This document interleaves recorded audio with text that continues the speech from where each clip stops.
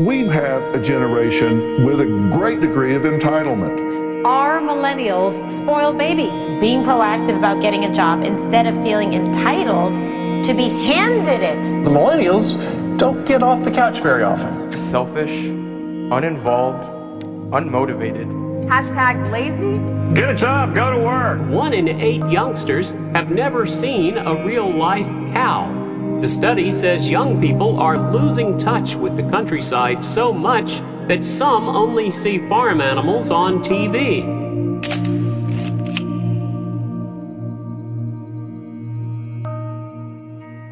I knew myself well enough to know that I would like to work 7 days a week, all day, every day. I always wanted to have a farm, but wasn't sure how that was going to happen. I met you and started a farm. So I think we are here. What's your favorite part of the pig when we eat them? I like the ham. Okay, we do. The ham too. The ham too? Yeah. I love bacon.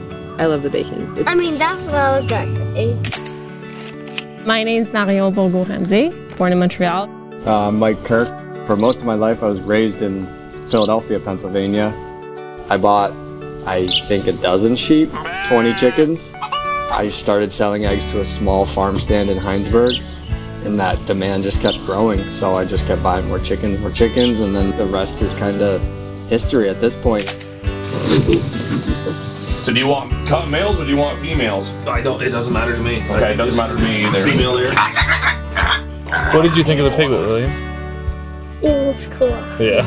Yeah, it's cool. We always look forward to getting them. They're a lot of fun. So.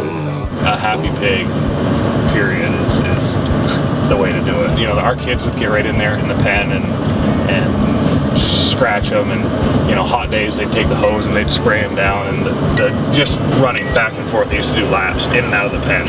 It was pretty comical to watch them play. We get to do this and we love doing this, but we sacrifice a lot.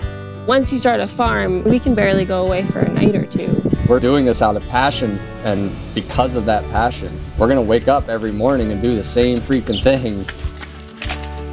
You're kind of seeing a shift with younger people, and there's this movement where people want to know what they're eating and where it's coming from, and it's great. Water pig! Water pig! Water the pig? Yeah. Last year when we had our pigs, we'd have a picture on Facebook of the pigs, and the number of people that couldn't believe that we were going to kill them and eat them. They thought that that was horrible. How could you raise an animal and do that with your kids? And I was like, that's exactly why we do it. It's very important to us that they know where food comes from, whether it comes from the garden or whether it comes from the pigs. You know, we know how these were treated from day one till the last day, and we know what they ate and how they were handled, for the kids to understand that as well. And right, like, you know where the chicken comes from that we eat. Gunner, watch out. Pork comes from, right? Right. Not that long ago, that's the only way you used to get things. Yeah. You know. People are paying attention more, and people being more conscious and more aware of what they're doing and what they're buying. That's definitely signature of our generation. For me, I needed to know the slaughter process to feel good about eating meat. You know, that's not for everyone. Some people just like, I'm gonna eat meat, I don't want to know about it. But working at the butcher shop, I find that, you know, if I do mention it and people get squeamish, I'm like, but where do you think this stuff came from? And then if you're gonna eat the stuff, that's the facts that put this meat in this cooler. You know, you can just change the words and call it processing, meat processing. But to me, it's, you know, it's incredibly important.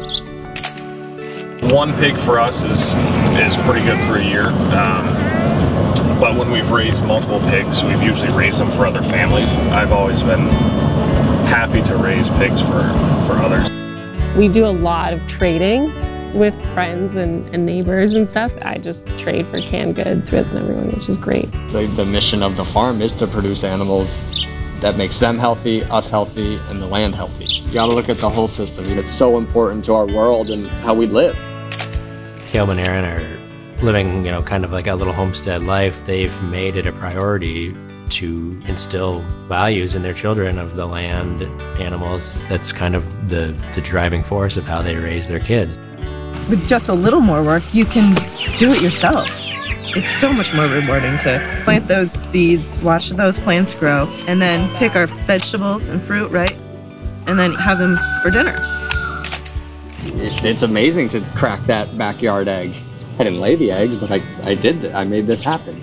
I'm not saying that we're doing it the best, but whatever we're doing seems to be working so far, and so I'm assuming we can attribute a lot of our animal health to the feed quality we buy in. Guys has taken on that, they help everyone from the backyard flock to the small farm and everything in between. Everybody there is so knowledgeable, and you have a question, and if they don't know it, somebody else who works in the store absolutely knows the answer, and it's nice to be able to go there and bounce ideas off them or questions off them. They know my order. It's like going to the coffee shop. It's great that it is a locally owned business. If you've never met them before, or you've been in there every day for the last 15 years, right, they still have that same family feel. I got a roof over my head, I can afford all the food that I need to eat, I can pay my bills on time, and I go to bed happy every night.